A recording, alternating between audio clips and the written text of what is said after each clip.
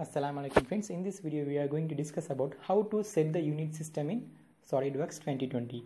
In bottom right corner we have options to select the unit system such as millimeter, centimeter or inches as per our requirement. Here we can select the unit system, or otherwise we have here another option. Go to the main menu. In main menu we have to select the tools option. Inside the tools option we have to drop down the list. Here we have to select the options icon. Select the options icon. Then go to documented properties tab. Here we have your units. Just select the units.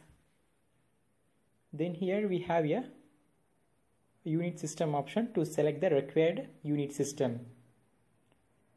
Then we can also specify the number of decimal points and fractions as per your requirement. Then select OK after selecting our corresponding unit system. To get the regular updates on my video, please subscribe on my channel. Don't forget to like and share.